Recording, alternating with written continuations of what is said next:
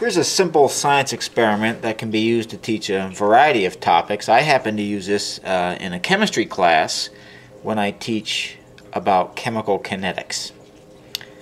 We see here 5 flasks with different colored solutions, and I'm going to add a drop or 2 of bleach to each solution and see what happens.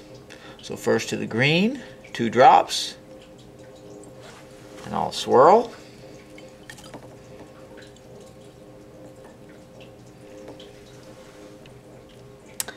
And it sure looks like that green solution is changing to a bluish color. Now we'll add 2 drops of bleach to the orange and swirl.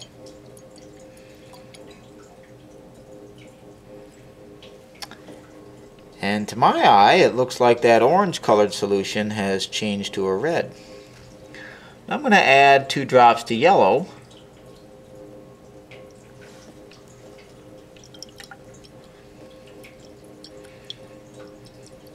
Swirl,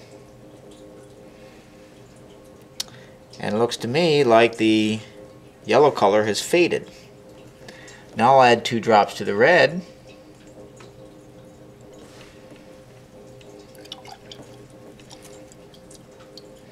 and I'll also add 2 drops to the blue.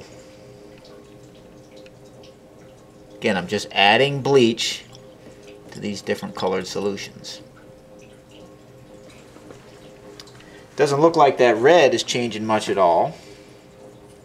It also doesn't look like that blue is changing much at all. If you're clever, you should be able to describe how these color changes occurred.